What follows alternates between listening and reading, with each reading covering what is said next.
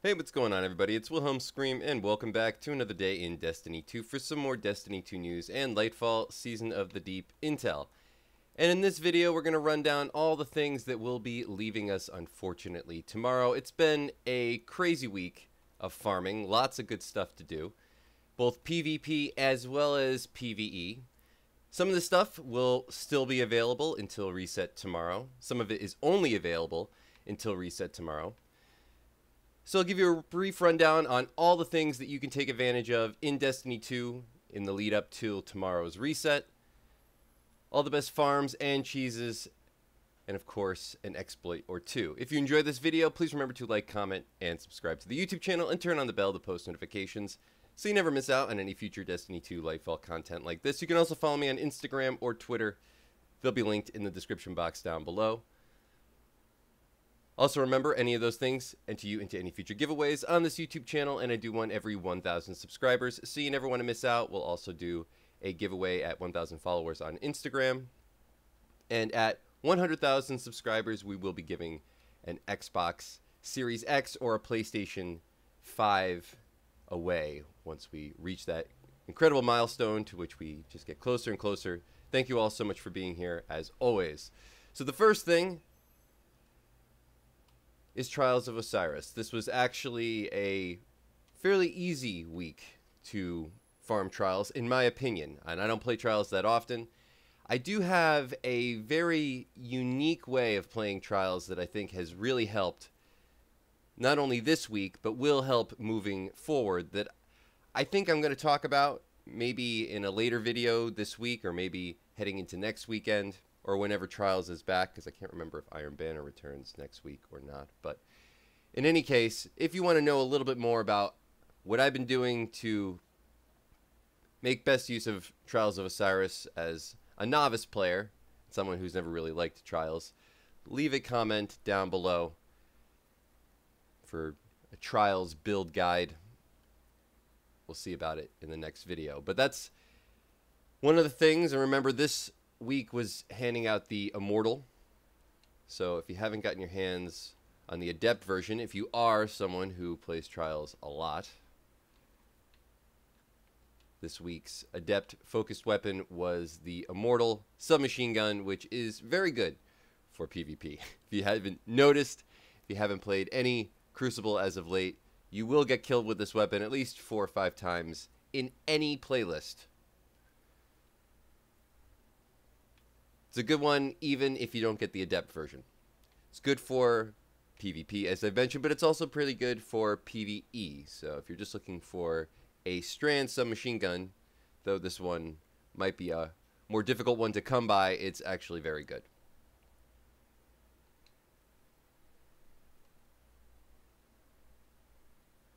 The next thing, which was another great farm this week, as we did have double XP all week for the Nightfall playlist, as well as the Gambit playlist, as well as the Crucible playlist. So you couldn't really go wrong as far as which playlist to farm for a lot of XP. But if you were farming the Grandmaster Nightfall and you got on a 5 streak, that was probably the best, in my opinion, as you were able to get up to 1,000 XP per run once you get on that 5 streak. So long as you don't play any other activity, and this is still valid until tomorrow's reset, once you achieve a 5 streak, and even if you're just doing the normal level heroic Nightfalls, you will be getting a ton of XP. But I believe at the Grandmaster difficulty, you will be getting 1,000 XP at a 5 streak per run this week because of double XP from all core activities. The other reason you probably want to farm out any Nightfall this week while you still have time, and if you can do the Grandmaster, all the more power to you, and definitely get in there versus going to the lower level ones, is because it is the Devil's Lair, and this is the easiest Grandmaster to farm in the strike rotation. It's the easiest Nightfall period, but definitely the easiest Grandmaster. We have Strand Surge, we have Arc Surge, Overcharged Linear Fusion Rifles plays very well into this strike. I did cover this strike earlier in the week on best way to just navigate it if you're a solo player on any difficulty, or if you're playing the Grandmaster in a group. Barrier champions, Overload champions. Overload are more difficult than Unstoppable, but in this particular strike, it really doesn't matter that much. Fastest strike to do, lots of XP. You get the Buzzard Adept version if you can complete it at Grandmaster. Even if you're doing it at the lower level difficulties, you're going to be getting a ton of loot because it's also double loot week. So it's just everything colliding. Double XP, double loot, easiest strike. Farm it while you can. And check out that video if you need a little bit of an extra guide. The other thing that's going on this week, if you're a solo player and doing a Nightfall is just not your thing, and you want to get some easy XP, we have the In the Deep mission, and there is an exploit in this particular mission that allows you to essentially kill farm.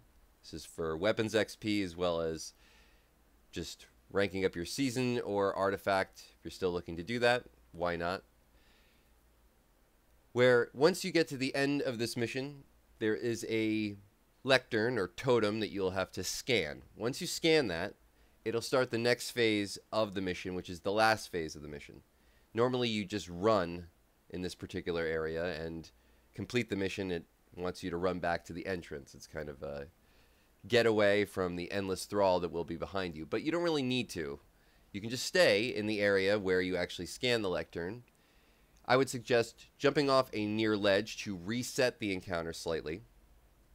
You'll then be able to scan the lectern again, and you will have infinite thrall, and it rewards XP. So you can actually set up a pretty efficient AFK XP farm in the Deep mission. I have talked about it many times before, but just always want to reiterate. And again, with this week being double XP and the Grandmaster Nightfall being the Devil's Lair, I would actually suggest doing that over this, but there are still solo players out there, maybe people who are doing other things, and they just want to farm out some extra weapons XP or just artifact XP.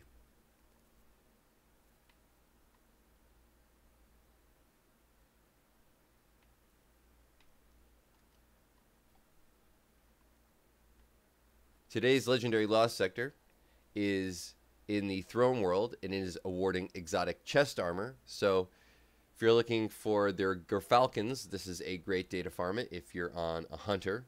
Probably the most sought after exotic for void hunter builds. Certainly still the one that I see most people trying to get a good roll on. So head over to the Throne World for the Legendary Lost Sector today.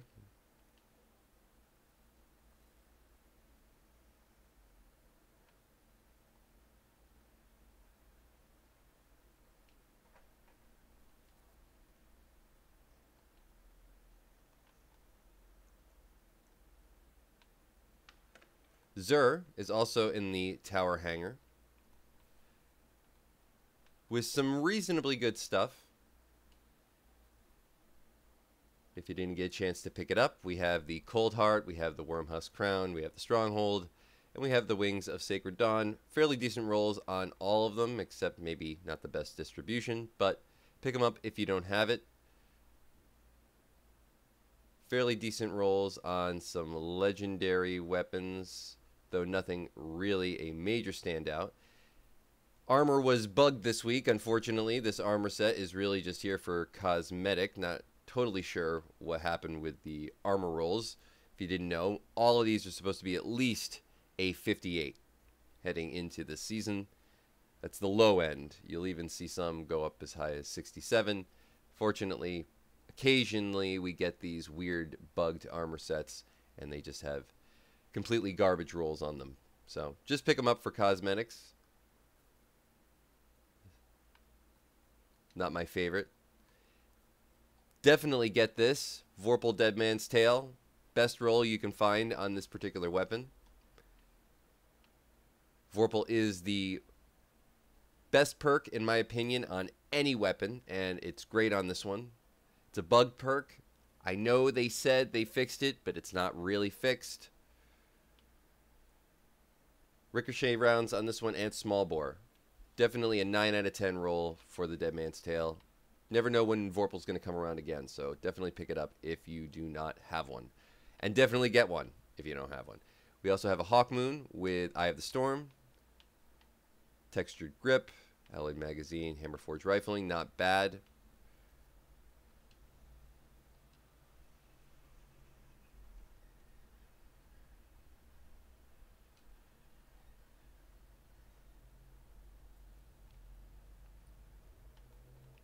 And over at Banshee 44 for the final wrap up of today's video, we have our featured weapons. Definitely pick up this Nezarac's Whisper. I know it's always here. This is, for some reason, the weapon this just doesn't leave. Maybe it's tied to the season, and that way it's always going to be a featured weapon. But this one has Vorpal weapon on it again, and it's also a deep sight activation, so if you don't have one, get one just because of the Vorpal. Whenever you see a weapon with Vorpal, just grab it. Grab it. You never know when you're going to need it. Decent roll on this one. Cantata 57.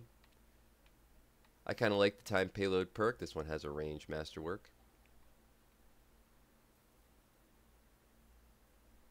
And pick up the scout rifle because it has hatchlings and it is a strand primary. You never know when you're going to need one. Same thing as Vorpal, though we do have another one with pretty much the exact same roll that's been available all week, so you've probably gotten it already.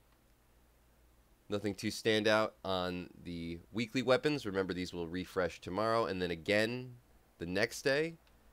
These refresh twice per day.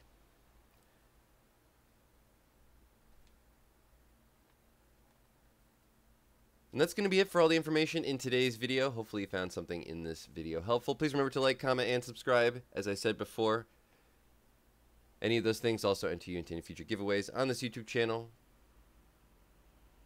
And if you've watched till this point in the video, you can leave a hashtag Banshee44 or a hashtag Zur or a hashtag Weekly Reset in the comments section down below. I'll give you another entry into the next giveaway on this YouTube channel for this video. And remember, I do that on all videos. So if you haven't done this on a previous piece of content on this channel, you can always go back, check out another video, and of course do it again.